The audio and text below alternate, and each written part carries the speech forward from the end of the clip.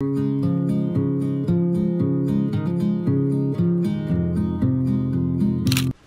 guys, so today's video is my review of The Secret History by Donna Tartt.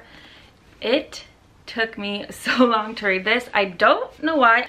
I think the main reason why it took me so long to read this is because of the writing. First of all, the font is so small compared to like normal books. And second, I just felt like I was reading a Stephen King book because of how descriptive she is. She adds so much. She adds too much. She adds too much, in my opinion, for a book. So I did find myself skimming through a bunch of it just because I wanted to get to the next part. I wanted to get to the next day or like 10 minutes later. So she would explain something for like 3 whole paragraphs, and that's just too long for me. It's too long. Yeah.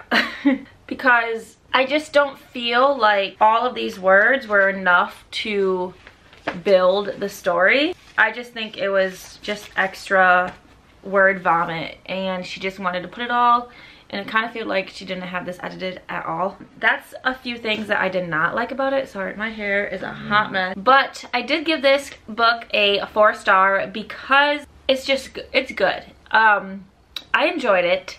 I would give it a 5-star, but because she just adds so many paragraphs, I had to take it down like half a star. And also I took it down half a star because her audiobook, I listened to the audiobook like throughout like half of the book. It's all on YouTube, so you can listen to it and read along with it. But her voice is so different. Like, I've never heard someone have like a voice like that, which I really like. But along with that, the audiobook was just reading so slow. I put the speed on 2 and it was still not fast enough for my reading speed, so I just had to knock it down that as well. But I did really enjoy this book. I think I do want to get it in hardcover because I will be reading this again.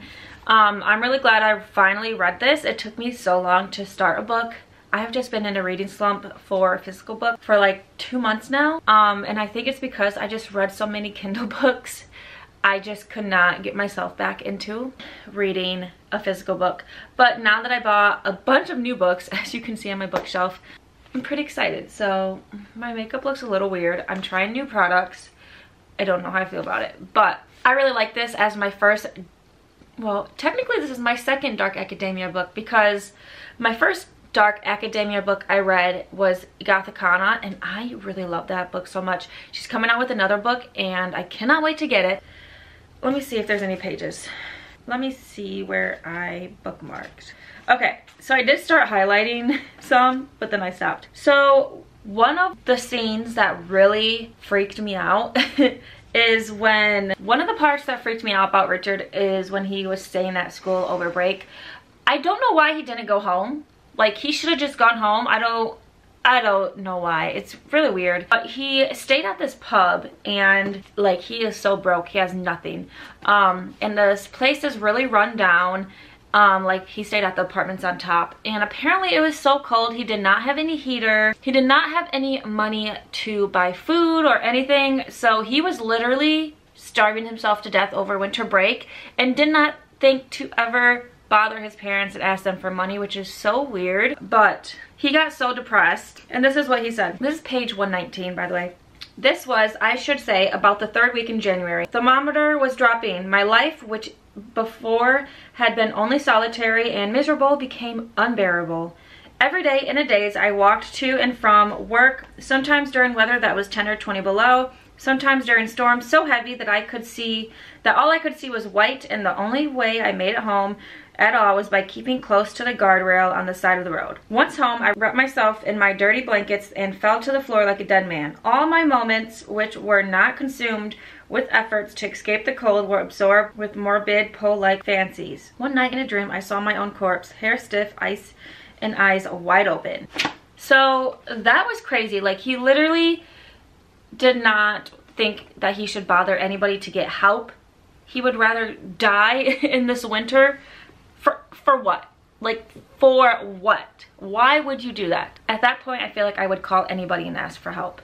So he had like a part-time job at school, and he would go work there during the day and stay warm. Sometimes he would stay in the library all day until it was closing time, and then he would walk all the way like downtown or wherever to his apartment for this winter, and that's like where it was. Yeah. Okay, and so at this point, he was literally on the brink of death. He probably would have died that night, but Henry, I believe, Henry made it home. He left early from his vacation to go see Richard, and that saved him. So that was pretty scary. I literally didn't pick the book up after a few days because it was so descriptive. I was kind of scared and just traumatized for a little bit. So, I mean, her oversharing and like over details did work at that point. But for the rest of the book, no. The whole killing part, that was insane. That was pretty good that was interesting to read. I didn't know that there were 2 books in one. That explains why it's like so descriptive, I guess. And I'm pretty upset of why they killed Bunny. So, I mean, I was annoyed with Bunny like during all of this, but I'm still upset that they killed him. Like, you didn't have to kill him just because you were annoyed by him that much. You could have just told him to kick rocks and leave you alone, but you didn't. So yeah. So I really enjoyed this book. Recommend you guys reading this and checking out the audiobook on YouTube if you want to like learn about the author and like hear her voice, because she does read this, and I think that's pretty cool. So overall, 4 stars, and I'm excited to read the next book, which I will share with you guys in my October TBR. Thank you guys for watching this video. If you enjoyed, please subscribe and don't forget to leave me a comment, and I will see you in my next video. Bye.